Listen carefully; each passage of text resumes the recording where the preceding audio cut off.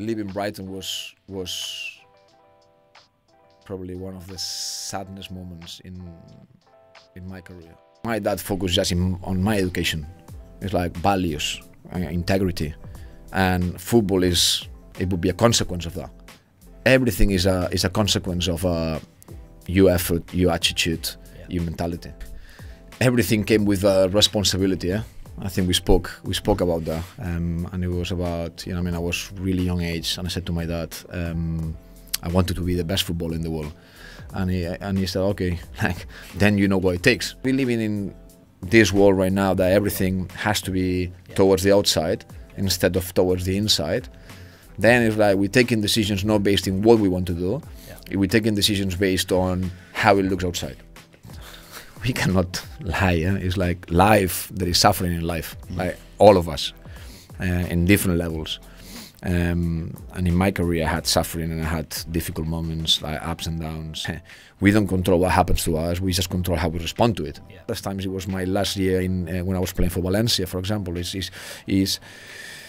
I was injured, I came back, I wasn't playing as much, and I got into a dark place. A healed human being, fixed human being, is much more beautiful than a human being who never suffered. Why people remember you is because how you make them feel. I just remember the parade here in Brighton, for example. It's like I've got goosebumps. You know what I mean? It's like there is a moment in my career that I felt in peace. That it was my last game for Brighton, and the sadness is there. The sadness is there.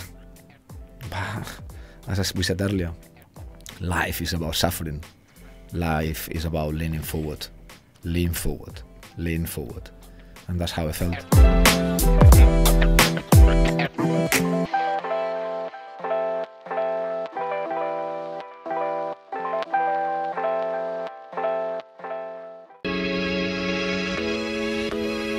I'm on a mission to help the world to see success differently. Through sharing the stories of our guests, I hope to inspire those that listen. This is the Different Hats podcast, produced by H2 Productions. I hope you can join us on this journey.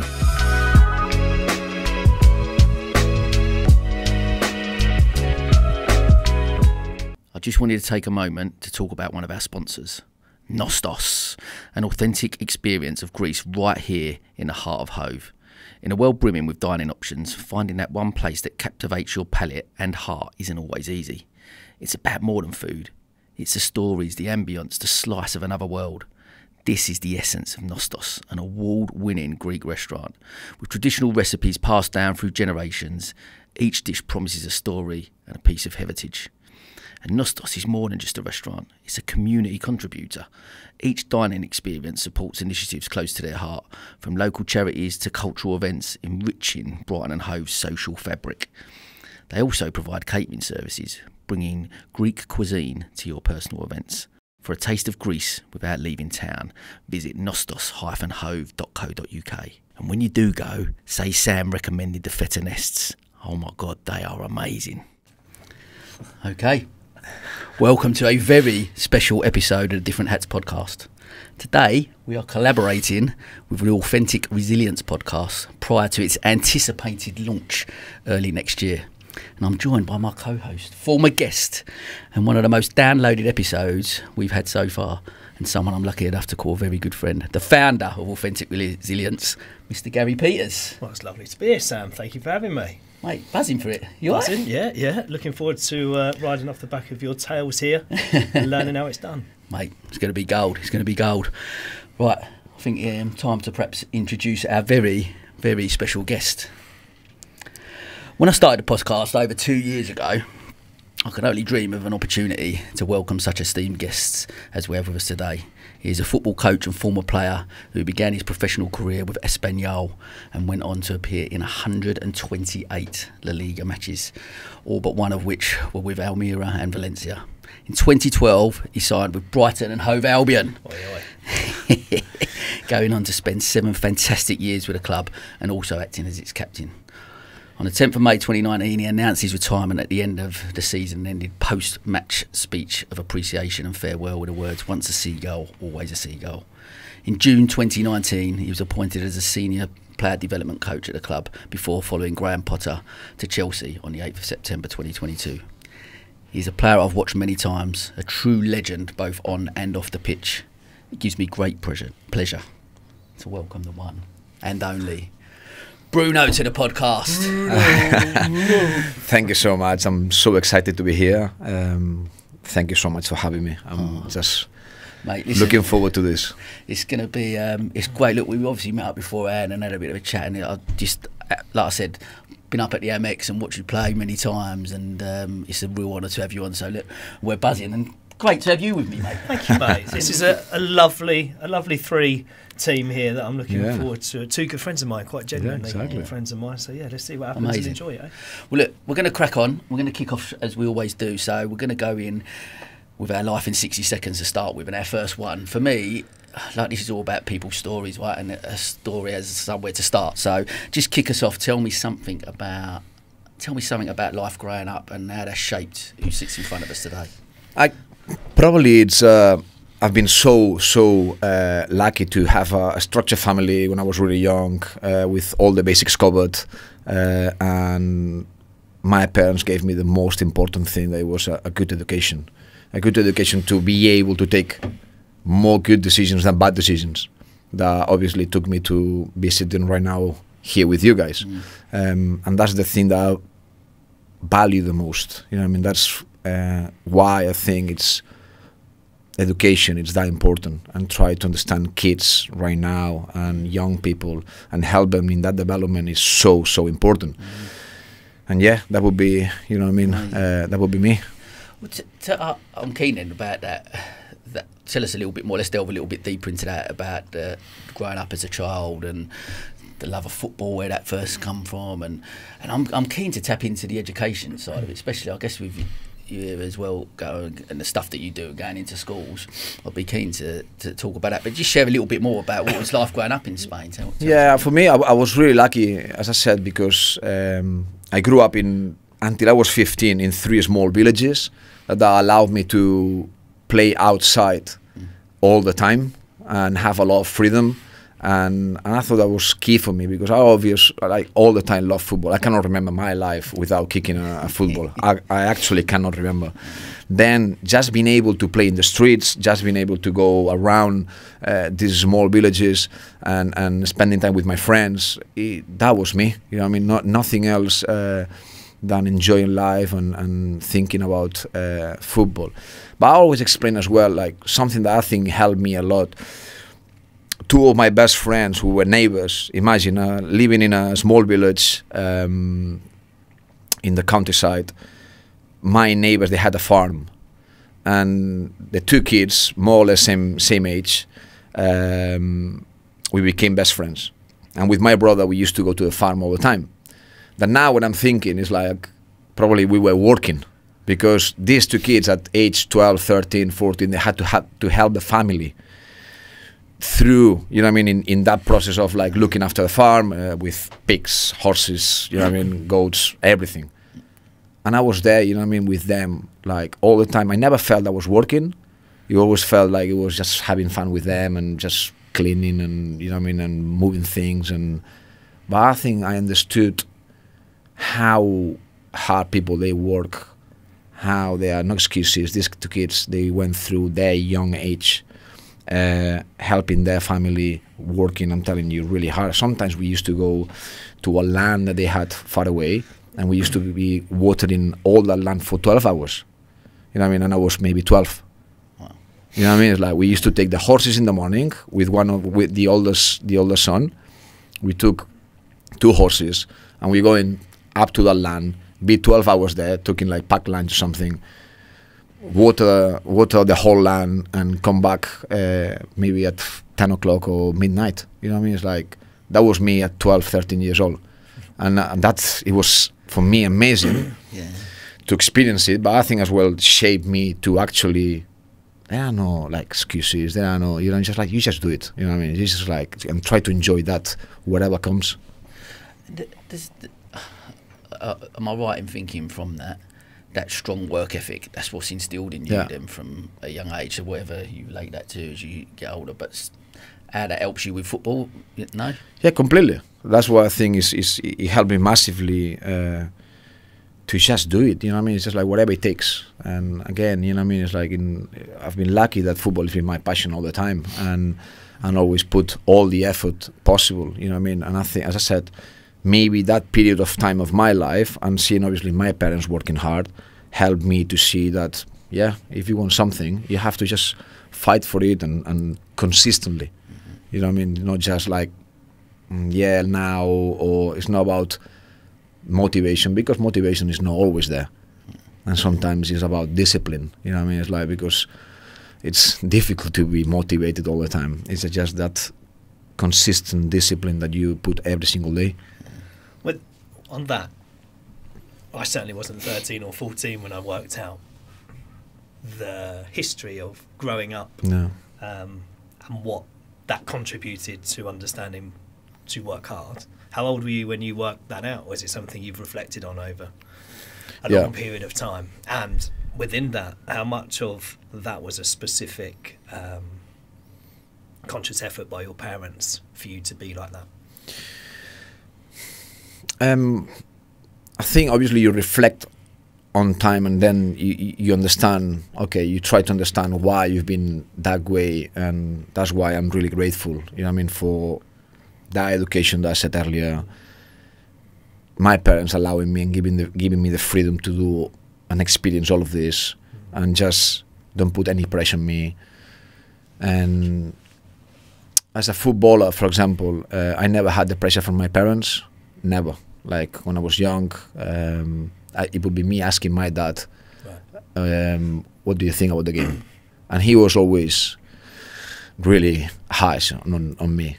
And that helped me massively after, because the first thing that I've done when I became professional and when you are growing up, it's instead of just focusing on, okay, I did this was good or really good, I was focusing, okay, how can I improve? Because I could have done this better and better.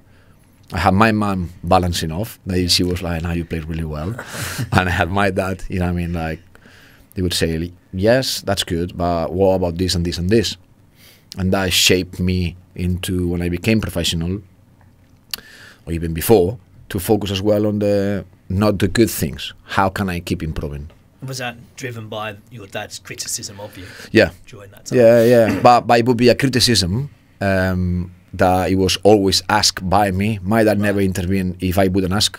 Like, he wouldn't say anything. He would just drive and, you know what I mean, like, speak about other things. But if I always, after the games, would ask him, like, come on, Dad, give me a mark. Well, that's one of your gifts then, because if you look at most young people who play football now, particularly when we watch our boys, the dads are living their failed dream through their child, aren't they? Yeah. Throwing abuse, you should be doing this, the ref's this, and whatever else. Yeah, completely. And it's rare that you have a good communication with your lad on the way home, or your girl, or whatever, about the game, if the dad chooses just to be negative and pick on you. So if you actually went and dug out constructive feedback on how to be better in the pursuit of being a professional.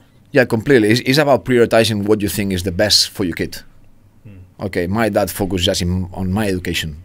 It's like values, integrity, and football it would be a consequence of that. Yeah. Instead of like, okay, I'm gonna focus on their football or my football, and instead of like just trying to help the kid to understand about taking right decisions, because everything is a consequence of your effort, your attitude, your mentality.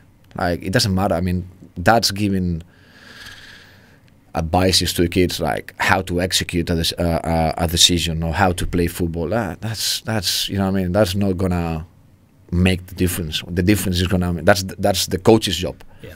What's gonna make the difference if you help to your kid to understand what it takes and the right mentality and the right attitude. That's what's gonna help massively. Because then, for me, that once you instill values in someone, then you're not defined by what your job is or what you do growing up, right?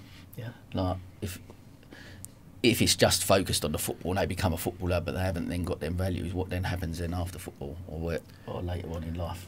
I find that the topic of values is a rather modern thing.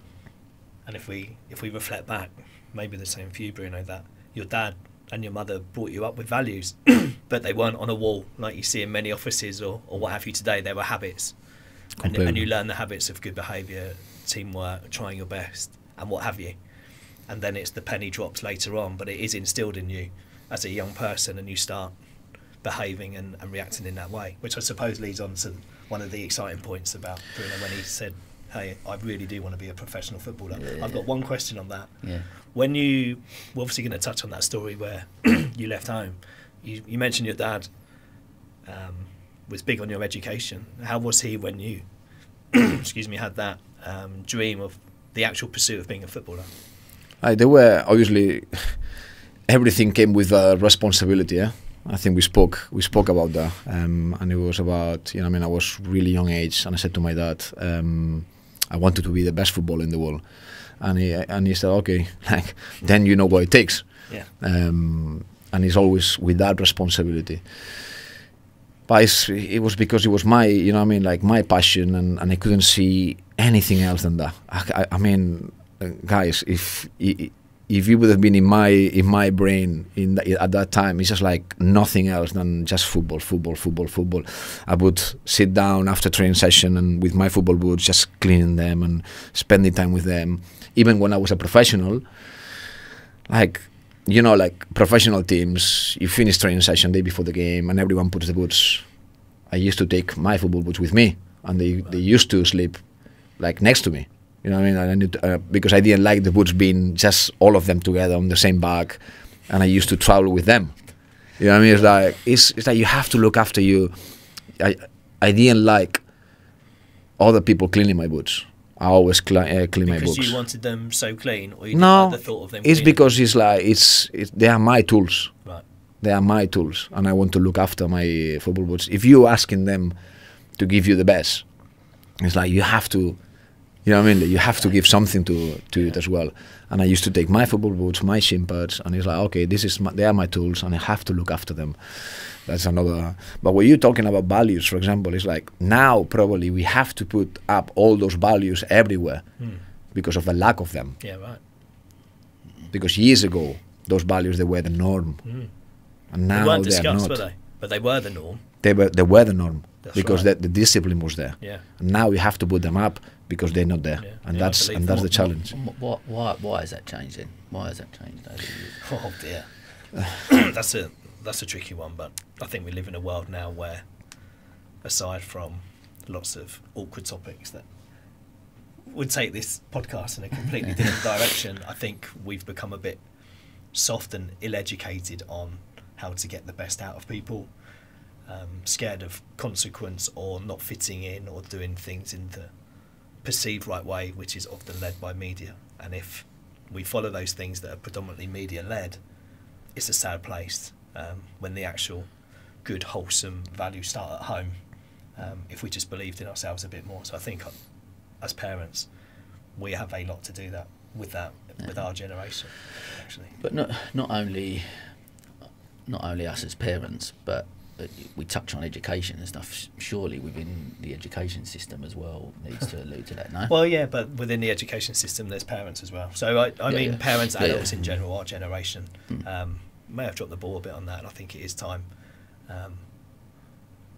to do more about growing up, values, being a good person, and those topics within schools, for sure, and help the parents to instill them again, because young parents of today may not have had them growing up themselves. We're in a bit of a vicious circle on that. But it's clear from your perspective that you had them, which is great. So what I'm picking up from this is you had a relentless pursuit from a very young age to play football. But how old, when you said that to your dad, how old was you then? I think I was like around 9 years old, probably. Really? Wow. Yeah, obviously I wasn't conscious of the level outside of my village, you know what I mean? But it's good. I think it's good to have big dreams. You know what I mean? Like when I go to the school sometimes and I speak to kids, it's just like, okay, guys, listen, you have explained this, and it's like if you put you, it's no expectations. It's just like you vision, you goal here, and you fight as much as you can. Like you don't know what you're gonna get. Like with hard work, with passion, we don't know where our ability is gonna take us. that's why you have to, you know what I mean? Like, okay, that's the vision, that's the goal. Then I'm gonna chase it. And obviously that was messy, let's say, because that's the best player in the world. And I end up like down here, you know what I mean? It's like but I've been professional. I've been lucky to be professional for 20 years.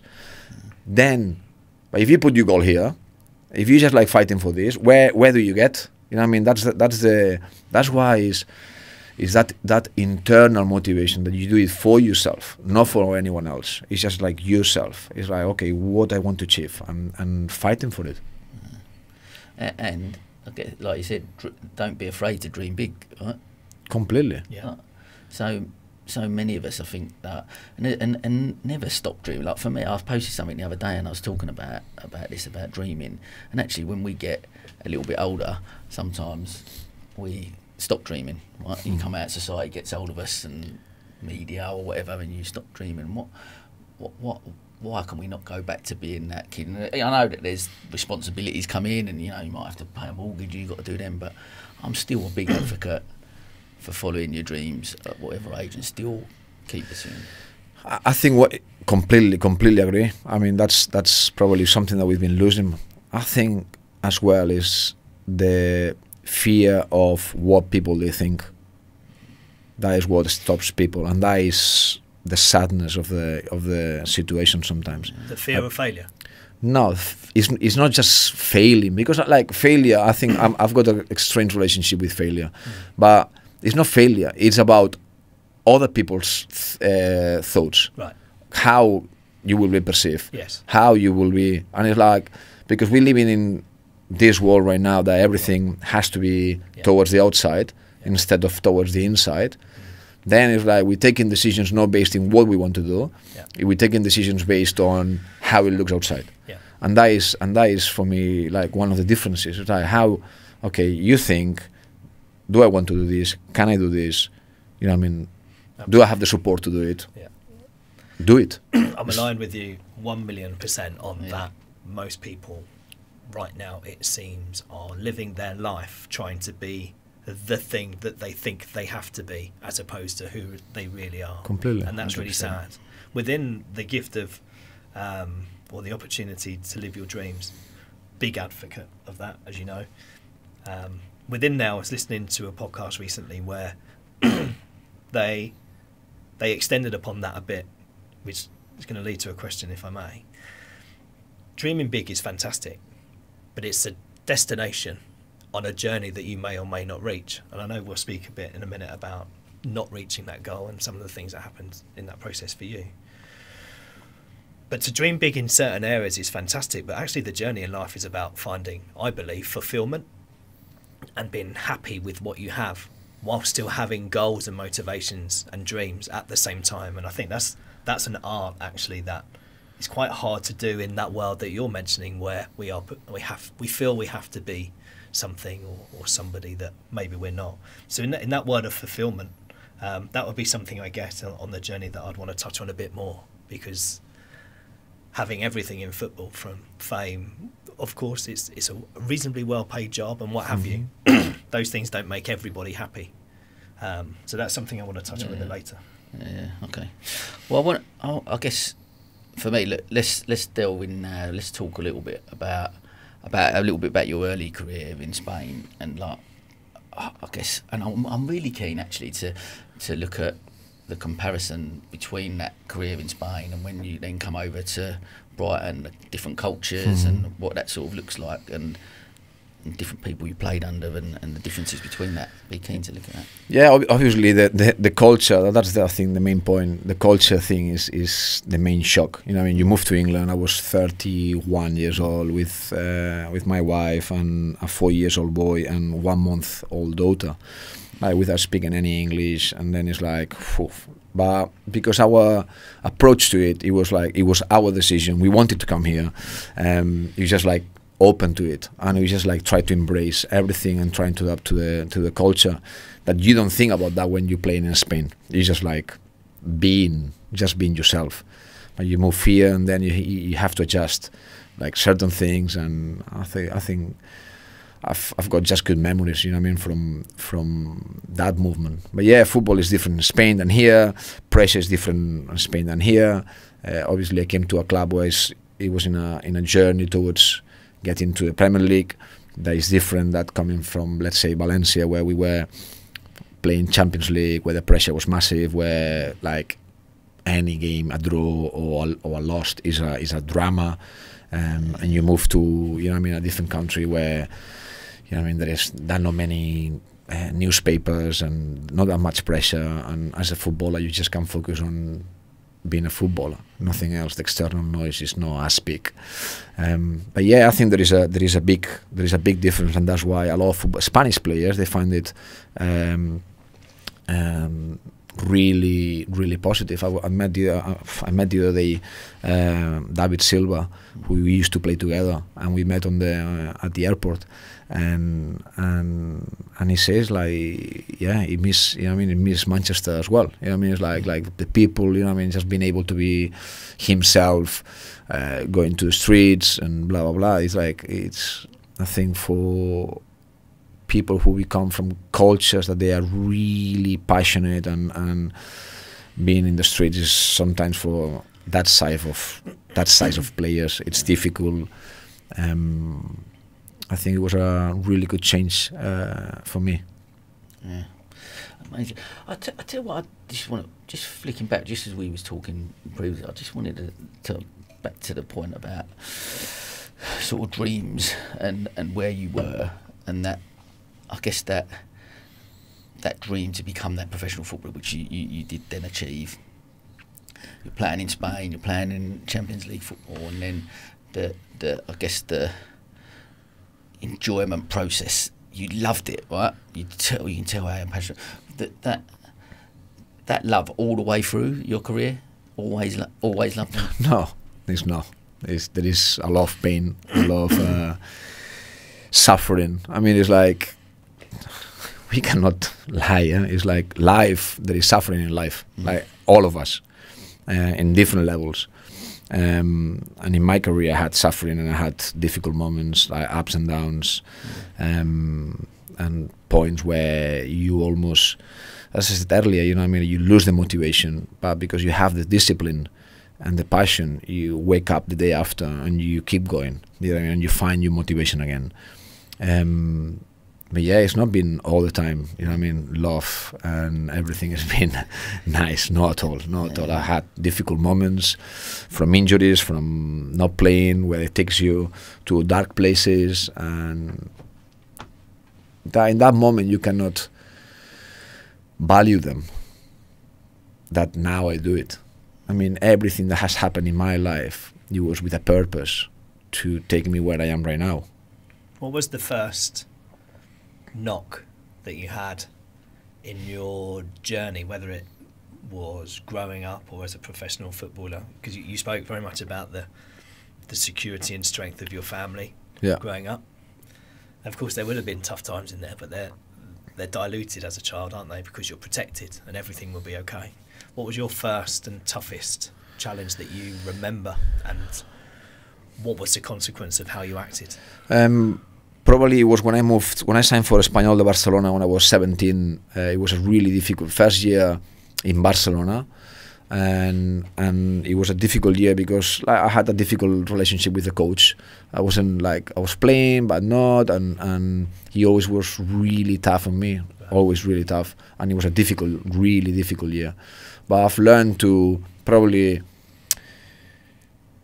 through, when you're saying yes to something, you're committing to it, you have to stick to it until, you know what I mean, let's say the season finishes, or until you've got the opportunity to go, but you have to commit. And during that year, I've learned to listen, behave, train, just like controlling, just focusing on what I can control. You know what I mean? It was difficult and not being liked or loved by the manager. It's a difficult process, but just focusing, okay, how can I train, how can I behave, like that's what I can control. And that was probably my first experience where it was difficult. Obviously, I had my parents next to me, that they were coming every weekend to see me, like every game, and trying to be next to me and trying to support me. But yeah, at 17, it was my first difficult experience. That after, during all the process as a professional, there've been, you know, I mean, so many difficult moments. You mentioned the control aspect, so that's something I had to pay a coach to learn when I was in my 40s. The whole control, influence, or let go. You were 17. Who taught you that? No, I would say again, it's education. You know what I mean? It's just like my parents is focus on listen, you cannot control what the coach does, you cannot control, it's like just train well, that's your responsibility, that is you, that's why you left home when you were 14, 15. Keep, you know what I mean, keep going. And yeah, probably that's you know what I mean. And after I've been probably, if you would ask me at that time, I wouldn't be able to articulate, how I can articulate it right now. You know what I mean? You're talking about control. It's like, okay, we don't control what happens to us. We just control how we respond to it. Yeah. You know what I mean? That's and when you learn that and you understand that, it changes the approach towards everything in life, because you don't take it personally. You don't take it, why it's happening to me, or why, no, hold on, this is happening, like how I respond is the only thing that I'm in control. But yeah, it's like it's through this process, it's been like a lot of difficult moments. So to follow on from that, you can't be the perfect human, right? So Completely. You're 9. You want to be a professional footballer. You've learned work ethic. You've got a strong family. You have one wobble when you're 17. You deal with that. But you said it was your toughest time. So what did that look like? What happened to Bruno then? Because something would have gone for you to know that was a tough time. What was going through? No, it's just trying to look for support and for love. Obviously, I was lucky I was still studying, and I quite actually focused as well a lot into my studies and just trying to achieve. Okay, I can achieve that as well. But I wouldn't say that was my hardest time. My hardest times, it was my last year when I was playing for Valencia, for example. I was injured. I came back. I wasn't playing as much, and I got into a dark place. As I said earlier, like at that time I couldn't see why it was happening to me, and I couldn't see any positives. Where right now, not right now, like a few years, like for the last few years, I've been able to understand, okay, that happened to me because now I can help those players. Yeah. Because I know how they feel when you're not playing, when you don't feel loved, when you have an external pressure that you cannot manage, when you have an injury, I'm not going to them and speak from theory, I'm going to them speaking from my heart, because I suffered that. You mentioned a dark place, would you mind telling us? No, it's just like that place where you feel, again, now we speak a lot about mental health. It's like, and probably I was keeping everything for, like, just to me. Right. I wouldn't get home and I wouldn't speak to my wife about football or about my feelings, or because I didn't want to probably worry her, or, you know what I mean, it was just like, okay, just trying to deal with myself. Then what happens is, like, you get in that circuit of, like, you're just going down, and just like overthinking, and instead of just like being in the moment, trying to enjoy. Like, I was playing for Valencia, you know, I was playing Champions League. Like, how you can be not enjoying it? How you cannot be present? How you cannot? That was one of my dreams. Then is what I've learned from that is, like, communication is so important. Yeah. It's just like, it's actually not fair for the people around you that you don't share it, because they want to help you. Are you better at that now? Yeah, completely. I've changed. After that experience, I've changed massively, because I understood that, as I said, like, it's not fair on the people next to you to don't share it with them, because they want to help you. And as soon as you just like articulate it, it's like everything just you know what I mean, it looks different, and I think it's powerful when you just like share those feelings. Okay, I'm just going to say something about one of our sponsors, Riverval. The world of cars, vans and minibuses is often a pain point for many of us. The hassle of finding the right vehicle, let alone looking after it, are all more things to add to our lists as busy people. Riverval's mission is to make motoring manageable, and that's why they provide leasing, purchasing, servicing and vehicle management. So whether you have one family car or a fleet of vans for your business, Riverval are your trusted vehicle supplier.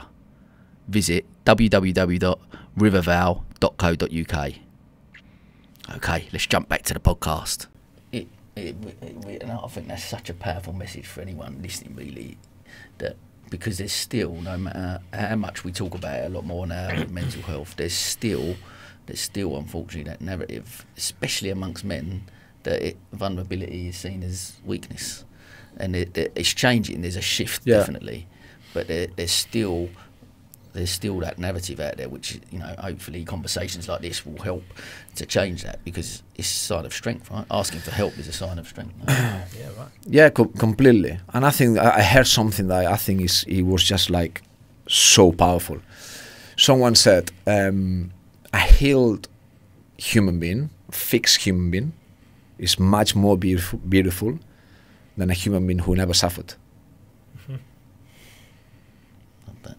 And it's completely, it's like someone who has find difficult times and has been going through, and it's like just like lean forward. Like when you feel uncomfortable, when you feel like this is hard, lean forward. Don't think about it. If I may, I want to continue on that place where you were, because I think that's incredibly powerful, especially as a coach now for you, and a legend for people who are listening to this, right? What were the things happening around you due to your withdrawal whilst in that dark place? What was happening? Because we all say we've been through tough times, but what do they actually look like? Injuries, not playing as much as you would like, and obviously as a footballer and as a selfish footballer, as soon as you don't play, you feel rejected. That's one of the challenges that us as coaches we need to deal with. My mom, through that process, went through cancer. That she did amazingly, and she's fine, and you know what I mean. It's like it was a difficult period as well. Valencia is a really high pressure environment where there are so many externals that can affect you, because there is consistently and constant noise. And imagine it's all these journalists, they have to fill newspapers, radio programs, and not everything that they say is true. Yeah. I mean, it's like then it's like how you can. I wasn't able to put myself in a space where nothing of that would affect me. Right. And which you had done for the years before. Yeah, exactly. So is it the first time you were feeling truly vulnerable? Yeah. Right. Yeah, completely. And but again, you know what I mean, that you know what I mean, going through that and learning through that and having my family next to me. You know what I mean, you just become a new version of yourself, and like again, you know what I mean, you're much more powerful, you are much more like aware of everything, and but yeah, it's like it's so many things in that moment that affects you. How long did it take you to come out of that place? No, it didn't take me that long. First, again, I moved to England, and then it's just like poof. So that was part of the time. Yeah, it was like I always wanted to come to England to play football, because it's, you know what I mean, I always like follow Premier League and always thought like, and that time it felt again, life puts you things in front of you. You know what I mean, you think we are in control, and it's like no, life puts you the opportunity. I could have stayed in Spain, but it put me that opportunity in front of me, and I said like, that feels right. Yeah. And then you just go and move on. You know what I mean? That's the. But it didn't took me. You know what I mean? It wasn't like years of pain. I would say it was months of like dying football. It's a lot of time. Yeah. Did it affect how you were playing? Yeah, completely. Yeah. Completely, because again, you're not able to be present. You're not able to be in your flow. You're not able to just enjoy your football. You're just like thinking, and when you're thinking in football, too late. Touching on that, I guess, but then being in the moment. We alluded a little bit to it earlier about fulfillment, enjoying the journey. Look over a career as long as you've had and still going out coaching, etc. And so many highlights, and we'll touch on that, I'm sure, a bit later. But because I always talk about that destination, because we've got to have goals, we've got to try and achieve, and we want to try and achieve, and especially if you're ambitious, you're going to try and achieve. But looking back over your playing career, I guess, can you look back and go, I was in the moment at that time, or is it always looking at the next thing, I think I've enjoyed the moments, but yeah, I think I did. I think you have to enjoy every win. But I'm that type of person that I'm not too high, I'm not too low. You know what I mean? I'm always like in that, you know what I mean, that moment that is like, I don't like to go too high, I don't like to go too low. But I enjoy the moments. Yes, it's true that you enjoy it differently. When you are young, when you are really young, you think that you're invincible, that you have plenty of them to come, and blah blah. And the older you get, the more you enjoy it differently, because you know that the end is closer, and it's like you trying to maximize that enjoy, and every win is important. It changed the perception of it. But I think I did. Like, I've been lucky to have really good moments and enjoy all those wins, and at the same time, especially later in my career, I try to enjoy when I lost a game as well. So see, I would say, because I've spoke to players who you've played with on the podcast. I've spoke to Olympic champions and people who have reached huge financial wealth in business, and there's not many of them that actually give me that answer, because they're so fixated on that destination, they're so fixated on that goal, don't allow themselves them moments to go. So what I guess, what is it about you that allowed you to do that over your career? Again, are we looking back at your upbringing, or? Yeah, no, I would say that, because I think football, for example, like when you're achieving something big, is actually really big for a lot of people. That excitement, let's say, I don't know, like I would say 4 or 5 promotions. That for every city, it's been the biggest thing, maybe in the last 40 years, in the 50 years. Then it's impossible to don't be present when you see 200,000 people in the streets. How you not gonna enjoy? You know what I mean? How you not gonna be? You know what I mean? Like, just in that moment, embracing, and the situation force you to enjoy it. And I've been lucky to be in those situations a few times. Or first game in the Champions League, it's like it was a normal game, but suddenly it's just like before the game, you know what I mean, the anthem just goes, and it's like, ooh, that's cool. You know what I mean? That's different. I think football is emotions. That, I don't know if in other you know what I mean, in other businesses, how involved you are in that. And because maybe my passion comes from when I was 2, 3, 4 years old, like, allows you different. But I'm not saying that, for example, I've been worried about the future a lot of times. Why? Because I knew that my skills, they were football, and I knew that's got an end. And I was worried, okay, what's going to happen after? Like, what's going to be my life after that? Because I thought, like, that's my skills, but my skills, they're going to take me just to halfway of my life, max. Then that was probably sometimes where I was focusing on the future, that didn't allow me to enjoy the present. But I would say when I achieve something, I've enjoyed it. The wins in football that you mentioned, the promotions and trophies and that type of stuff. In business, they're like doing a deal, a sale, or you know, reaching some milestone in your journey. The actual fun in football and fulfillment may come from the dressing room, the training, the fun, banter, and all of those places. I would imagine you've been a good force for good throughout your journey in that capacity as well, right? It's how you make feel people, huh? And that's at the end of the day, like, that's why people remember you is because how you make them feel. Yeah. And that is so important. And I think that's why it takes you to the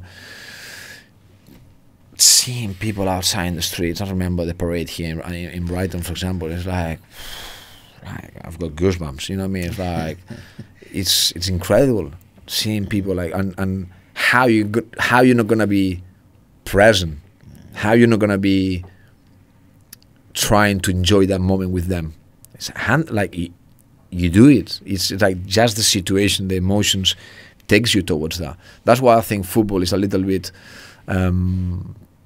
probably different. Yeah. But would you have you spoke to other players about that? Do you get the feeling that they all enjoyed their moments, or have anyone spoke to you that they've not, or that they don't feel like you did at the time? Yeah, like obviously inside every team there are different roles, like how much you play, how important are you for the team, how the fans they love you, how, you know what I mean, and then all those, if you put those marks, the higher you are in all those marks, the more engaged you feel yourself in that process. That's the difficult bit with, you know what I mean, with any business, in any sport, because obviously the less you play, the less engaged you feel. But I think right now coaches, they finding the way, because they've got much more knowledge about understanding human beings. It's like how you make everyone feel important, because everyone has got a role, and everyone is important. That's why I always, when I had like interviews and I get involved in like any of, you know what I mean, podcasts or whatever, because the team, because these players, I said, listen guys, without, there are players that they're not playing as much, without these guys we wouldn't be here, because these guys, they're pushing us to our best version of ourselves, to the guys who we playing the most. And when I wasn't playing that much, I was that guy I was training every day, giving everything to let the other guy know, like, listen, if you drop here just a second, I'm gonna be here, I'm gonna take your place. That's why, you know what I mean, it's understanding those roles, it's so important. Okay, well look, just while we're touching on some of the highlights you've sort of mentioned, if we had to put you on a spot to pick one out of all of them, like Champions League, Brighton, if you could pick one, what would it be? That's like, it's not the first time obviously that I made that question, and it's probably the hardest question, because every moment has got a special, you know what I mean, feeling. But there is a moment in my career that I felt in peace. That it was my last game for Brighton, when I played my last game at home against Manchester City, when I saw the love, the respect from everyone towards my family and towards me. I was ready to stop playing football, and I felt, okay, that is amazing. That was probably is one of my best moments that I had in my career. I was there for that. Most of the stadium were in tears. And then he got I think Man City won the.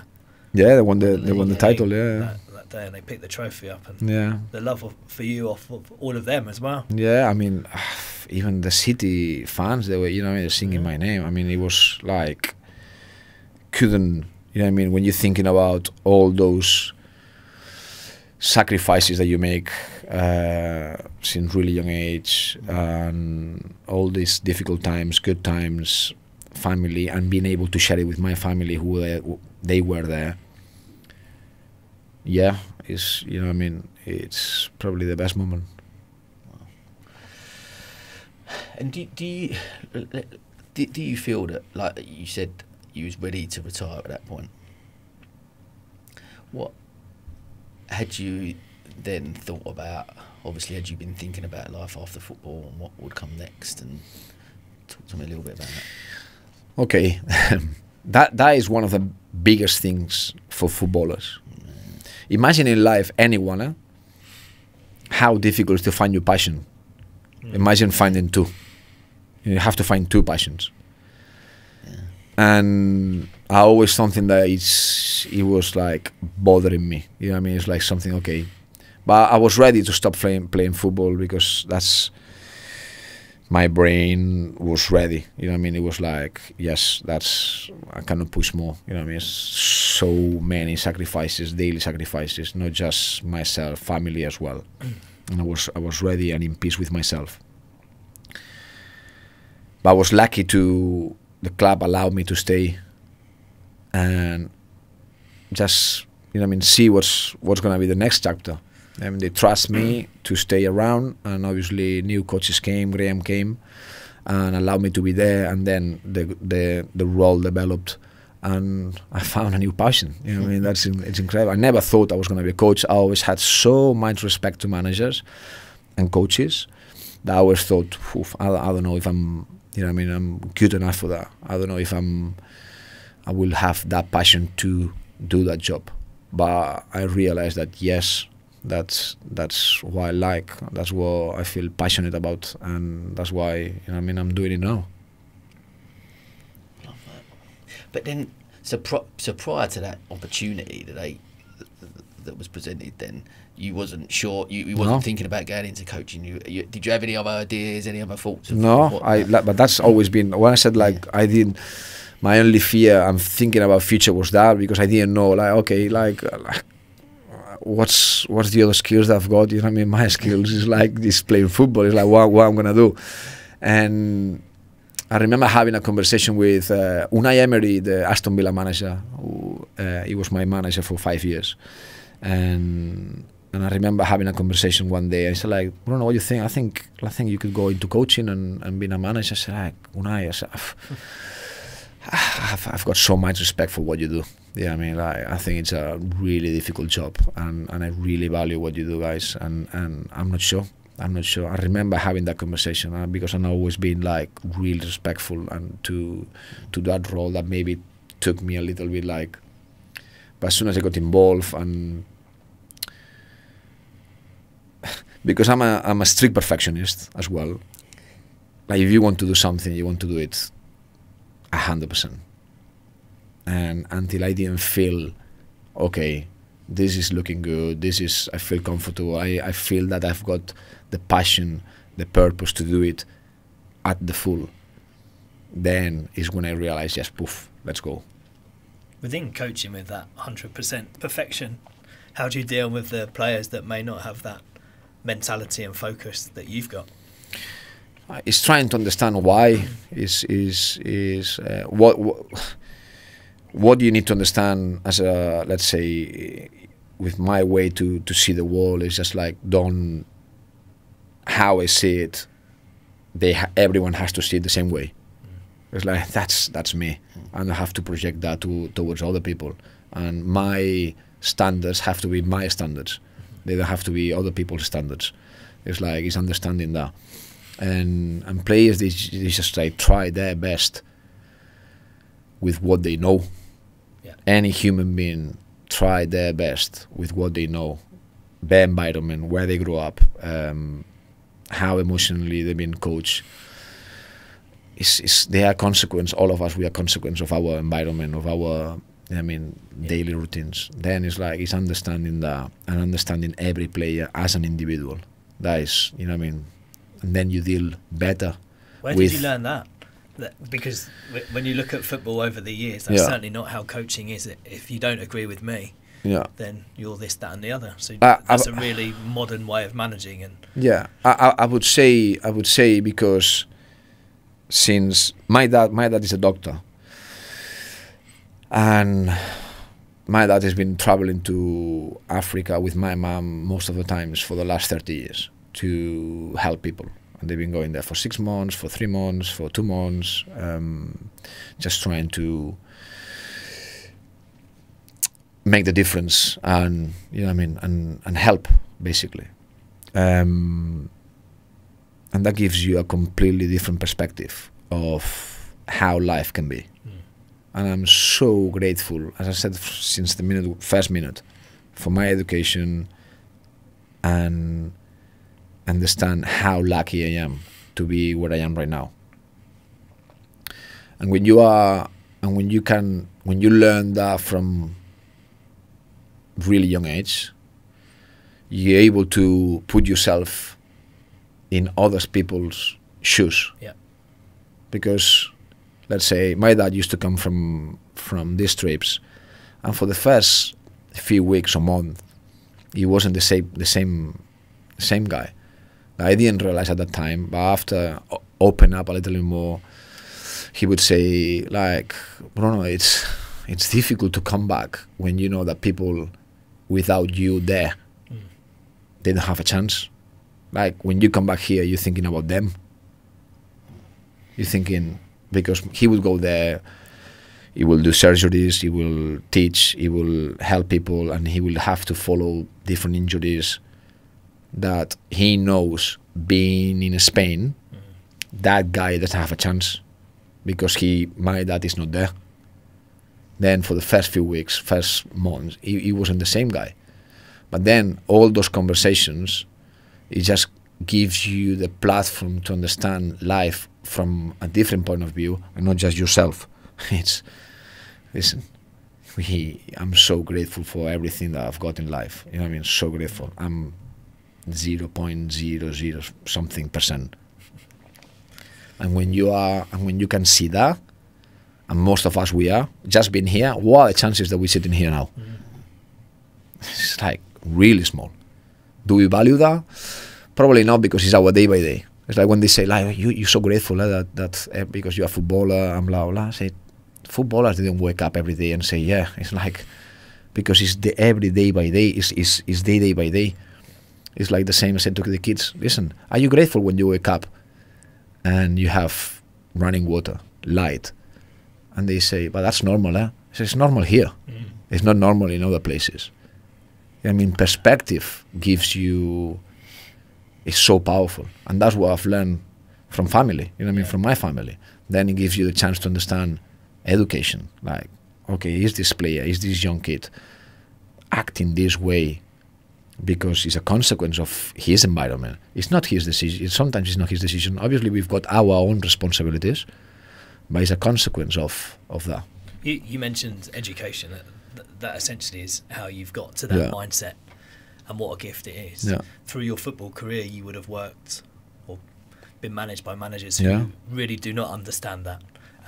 How did you cope in those times? Obviously, there would have been physical, verbal disagreements and what have you. I'm less interested in those. Yeah. But more, how do you get around being the best version of yourself despite the different commitment in that area? Yeah, completely. At the end of the day, you try to embrace the good coaches that they spend time with you and they try to help you, and obviously taking the best. You learn from everyone, the good things and the bad things. It's like how you want to do things and how you don't want to do them. You know what I mean? It's like it's just trying to see life in that, like, okay, as an opportunity. You know what I mean? To every situation, it gives you an opportunity to learn, like how you want to do it or how you don't want to do it. And I've been going through, as I said, like difficult moments with coaches, and you just try to embrace them. But the key is that keep going and keep going and keep going and lean forward, and it's no fear, and it's just like consistency. And that's what you just like breaking walls all the time. You just like poof. And I come back the day after, and I come back the day after, and I come back the day after. You're talking about failure earlier. It's like, it's not giving up. It's like, for me, not giving up is completely the opposite to failure. It's like, it's just like non-stop. I didn't achieve it. It's like, did I fail because I didn't become the best football player in the world? Like from if you analyze it just like objectively, I failed. No, it would be no, you didn't achieve, Yeah. because Well, success is achieving something that you aim. But like, I love my life. You know what I mean? I love what I achieved. I loved like everything that is around it. Yeah. And you learn an incredible amount, which is what Completely. you get from failure. Completely. It's how you deal with it. Isn't Completely. But that failure thing is like, I've got a special relationship. Failure. It? It's a good thing. Yeah, but I, like, failure is when you give up. You fail when you stop trying. Okay. That's your way of looking at it. That's my way to look at it. But how are you then at something where you look and go, I've done my best. That's not worked out. I've done my absolute best. And it's the right decision to stop now for whatever reason. What do you think about that? That's yeah, exactly. That's a great question, because it's maybe you're feeling that it's not bringing the best version of yourself, and you said, I need to stop this and move on. But is it that failure, or is it a readjustment of your goal? Yeah, it's a good way of looking at it. I only use that because I can give an example of that in the fact that you knew me when I closed the hair salon, my first business. It failed. It didn't work out. I did stop, but I did. One thing that got me through it was that I remember coming out that day and going, I've done everything I could to make this work, and it didn't. I felt like I'd give it my best, and my best wasn't good enough, and I had to deal with that. Completely. And that's something that you take away. But actually, then again, it's how you reframe that in your head, right? So how I reframed that narrative of failure, of I failed, is it that part of my learning process? It's got me where I am right now. It got me to that point in my life, got me to meet people who then took me on further journeys. It's just, for me, so much of it, failure, is the narrative that we tell ourselves and how we do. So as you just mentioned there, about changing that in your mind and reframing it is so important. 100%. I think I can understand, and I can feel the conversation going off if I got too into this. I can understand, for example, as a professional athlete, how you must have goals that do not accept, and ultimately I can see how failure is a thing that is a bad thing. But then at the same time, if that is your endless pursuit and you fail and you deal with it in the wrong way, in old school failure ways, then that's not great. I think it's all about the learning, the readjustment in the pursuit of that further destination. So there may be mini goals along the way in your journey, which you may achieve, you may not, but they're not your ultimate destination. So for me, the ultimate destination is becoming a better person. Completely. Whereas winning a trophy wouldn't be the be all and end all, but it would be a goal that if I didn't win, okay, I failed, but crikey, I tried my best, and it's all part of a wider contribution. And it's a reasonably complex area, but I can see how. Completely. I think at the end of the day, it's like you've got your vision that is not tangible. Yeah. It's not something that you can. It's like I think we spoke about that. It's an utopia. Utopia is if you imagine like the longest point that you can see, and you just like, okay, you take 2 steps forward, and that longest point takes 2 steps back, and you take another 2 steps forward, and that the furthest point takes 2 steps back, and you're just like chasing. And then utopia, what's the use for utopia? And it helps you to keep moving. And that vision, you probably will never, achieve it, because it's not tangible. You cannot measure it. It's not something. But then you set up your goals. That yes, the goals, they are tangible and you can achieve it. But it's good to have that. Like as a team, as a human being, as a whatever athlete. Okay, I want to become. Like a high performance athlete, and what that means, like trust, but how you measure trust, how you measure accountability, how do you measure, you cannot measure it. It's like, it's something that is no, then it's like, that helps you to move forward. That's I think it's so important. I think a lot of it, what we've talked about today, words like fulfilment, happiness, and enjoyment, like you said, and trying to be present in those moments. That the key is so important to have them goals. It's important to strive and have them things. But actually, the key when it comes to fulfilment and happiness is actually not delaying that happiness to where that not saying I'll be happy when I get there. I'll be happy when I've achieved that goal, that destination somewhere in the future. That's when everything will be okay then. It's about actually right this second, right where we are right now, being happy and fulfilled. Completely. And still wanting to achieve, but not delaying that. Completely. For me, my equation, or how it looks, my happiness equation, is being grateful. Like, that is the first thing. Like, for everything that I've got. Like, just, it's so powerful. When you're grateful for everything and you value what you have, that's the first step. And after, the next one is development. If you feel that you're moving forward, if you feel that you're just like developing yourself, being the best version that you can, and moving forward, all of those two together, me personally, is how I feel like I'm happy. This is Gio. Gio runs a scarf company. Gio doesn't see the need for telecoms. Everybody uses mobiles now. But can a mobile really be a business phone? Gio is having coffee with a client, Gabby. Well, actually, Gio prefers acacia leaf tea. But what happens when someone calls? It could be a big new deal. Surely it would be rude to take the call? But many people hate leaving messages. They may just call a competitor instead. What can Gio do? The answer is simple. Turn the mobile into a business phone. With the Go Giraffe app, Gio can quickly transfer the call. Or, before the meeting, Gio can simply use the app to divert calls. No more missed calls, lost deals, or unhappy customers. Turn your mobile into a business phone today. Go Giraffe. And I get the key that I've taken from this, and this is something maybe that as a society we don't do enough. And I'm trying, again, back to the kids and stuff, trying to take the gratitude side of it. You learn that from a young age because of a lot to do with what your parents did as a living, and you can come up. But how many, we live in a society where, like, my kids on Amazon, bang, get that next day. You know, there's no delayed gratification. They just want something instant. You can look on thing and you get it. So to teach that, and I'll try and teach my kids all the time, gratitude is one of the biggest things. And from doing nearly 100 that is the thing for me. Completely. That I've taken out massively. I don't mean.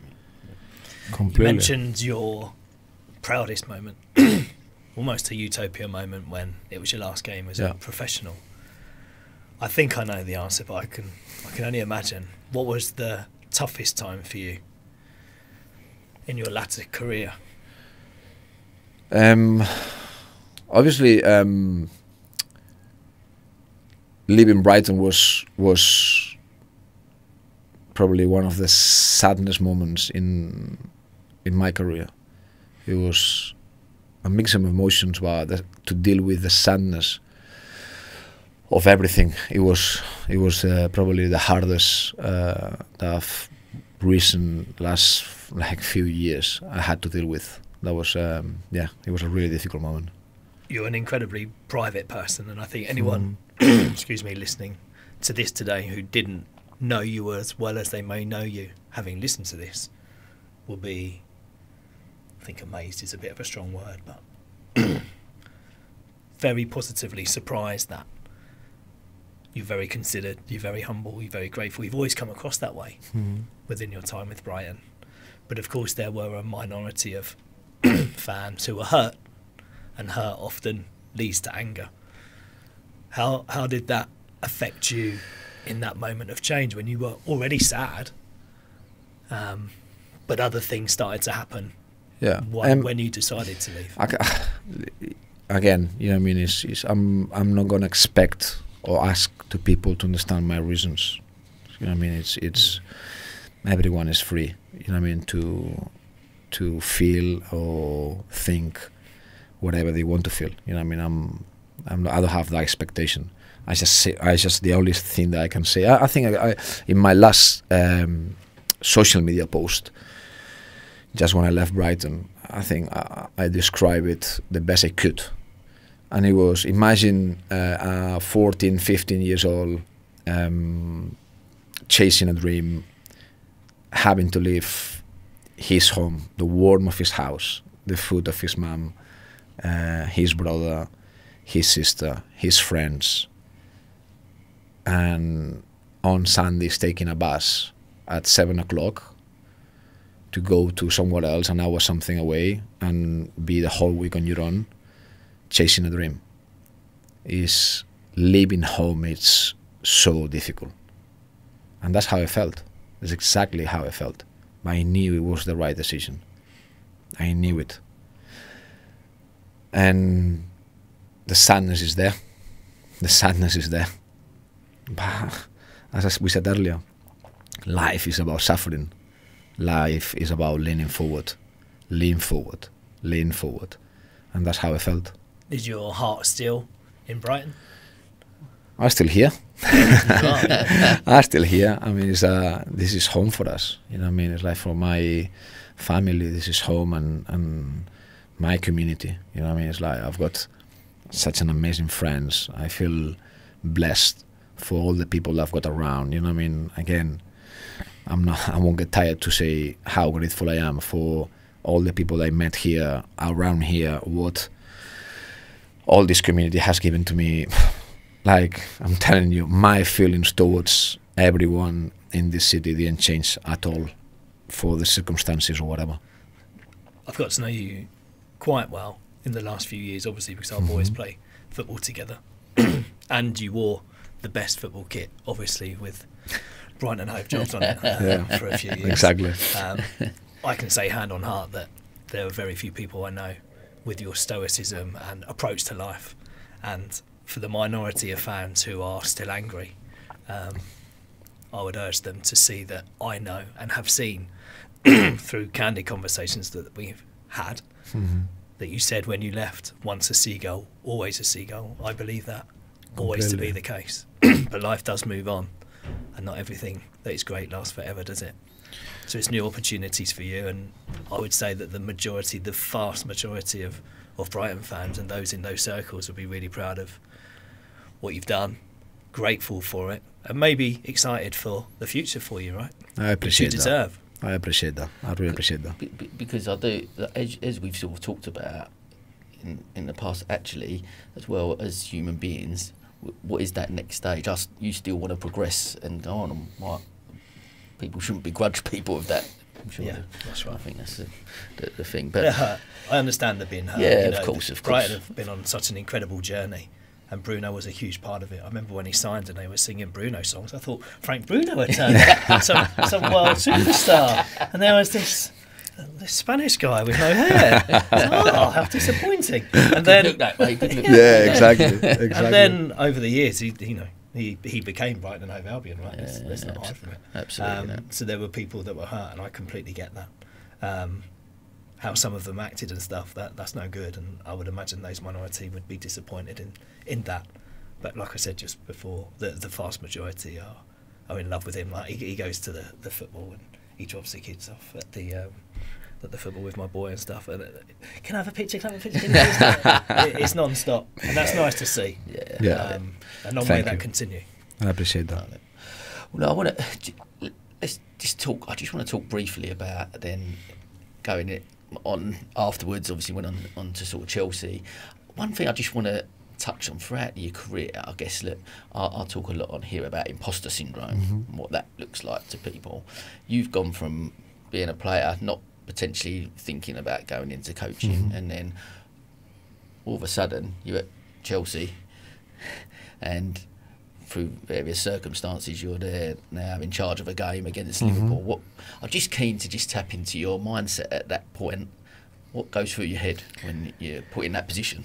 I think it's really important. Like again, I think my personality has helped to that, because you don't get too high, you don't get too low, and then you're able to think as clear as you can think.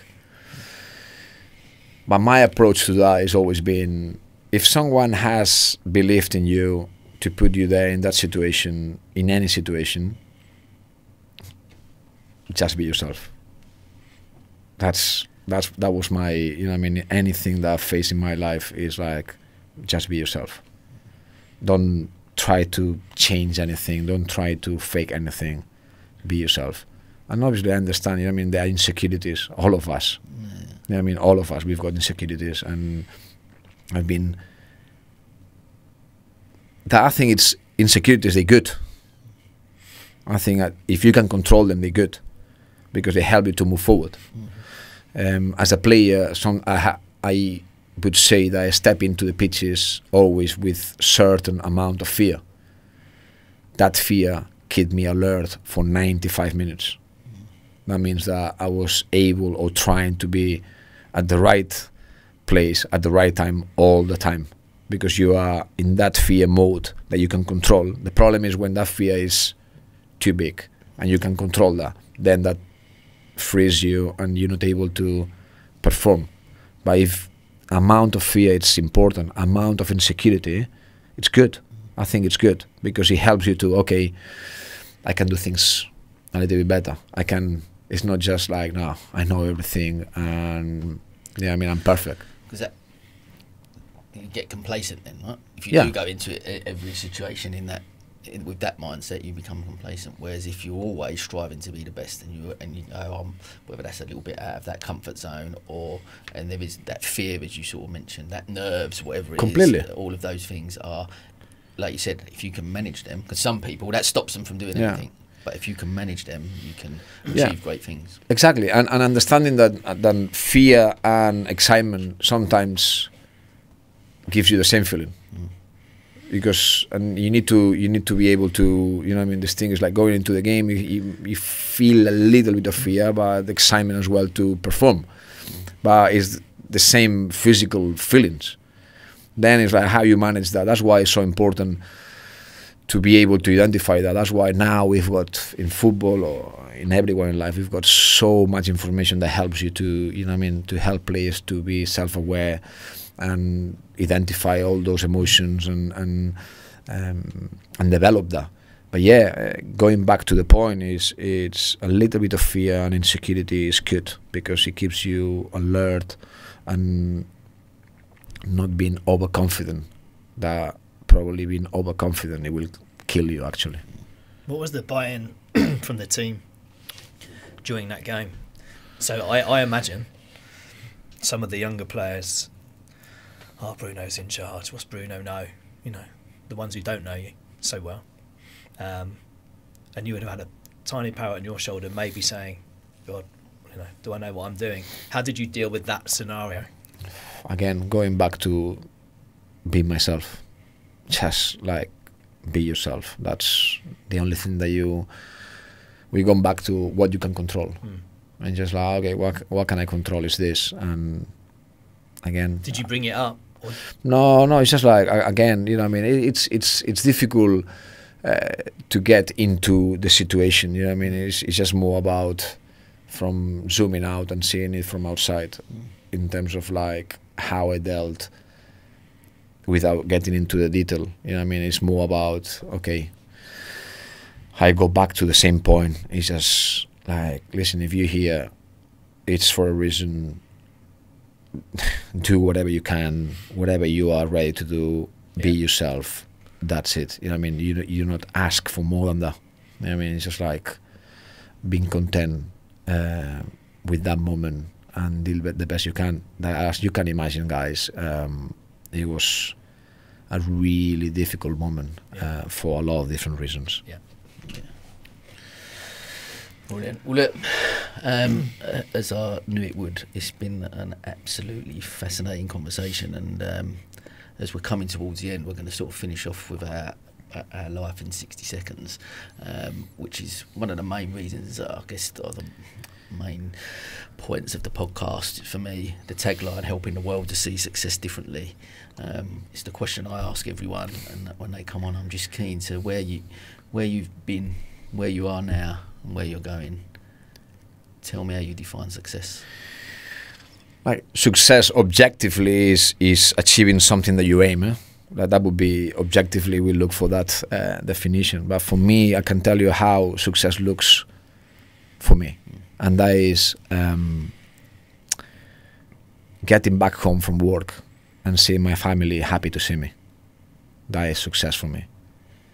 Success is being able to maximize my passion of playing football for 20 years, or since I was like, whatever, 14, you know what I mean, until almost 39. But 20 years as a professional. Being able to spend that time doing what I loved, that was success. Success is having friends who I can share good things, good moments of my life, and they're happy for me. Meeting people who they're special, and they support and they give me something to me in terms of helping into my development.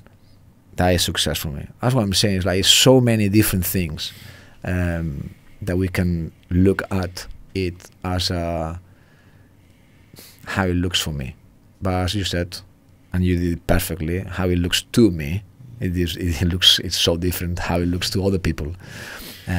But that would be probably how it looks for me. Love that. Mate, what does the future hold for you? Am I in control of that? That's the question. Am I in control of that? The future looks like trying to develop myself every single day. In this conversation, I have learned so much. Then it's like, this is preparing me for the next step. Life is going to put me a challenge, and I will try to deal the best I can in the best version of myself in that moment.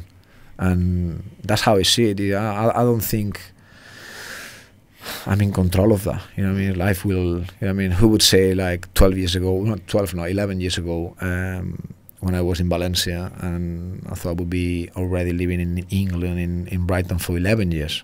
Like, can you imagine? It's like, if they, 11 years ago, they would have asked me, like, what is future for you?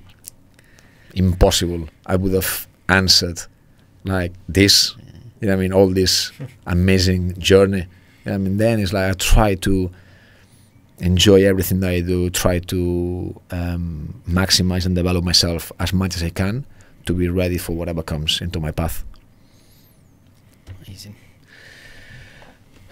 Mate, honestly, it's been a true honour to have you on. Oh, thank you. It's just an incredible conversation, and really getting to know the real you, I guess, and as I mentioned in the introduction, a legend on the football pitch, but absolutely as a human being, a legend off the pitch as well. And I'm just, using your words, I'm so grateful for your time. I'm grateful for you coming on. It's been magic. And Bruno too.